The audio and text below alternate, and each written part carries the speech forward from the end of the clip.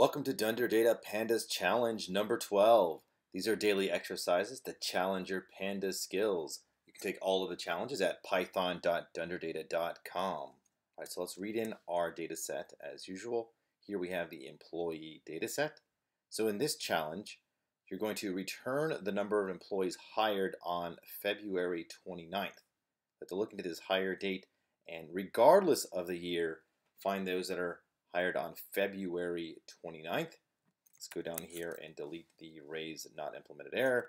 So we're going to look into this hire date column, and what we'll do at first is we'll extract the month, and we want the month to be February, so that will be 2. So the month attribute of the DT accessor is an integer, and we'll say that is filt number 1, and let's just go ahead and look at what this returns. So df of filt dot head, and just so that we can see this here, filt1, and let's see if we get all of February. So that looks good. Filt2 will be if this hire date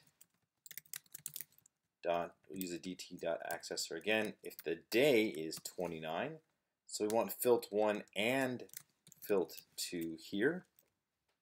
So we can do this like that. So we can combine them. We want both conditions to be true.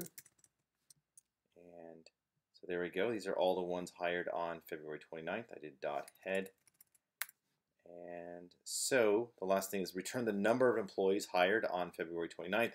So we can just return the length of this data frame, or what we can do is we can just do this AND operation like this. This returns a Boolean series of true or false, which means we just need to sum this up. So we can do dot sum like this, and that should give us the answer. Let's check the solution is 24, and so everything looks good there. So that's how you filter for a specific date regardless of the year.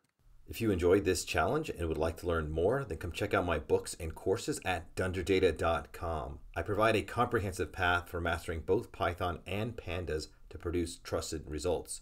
Below I have a few of my courses. Exercise Python will teach you the fundamentals of Python.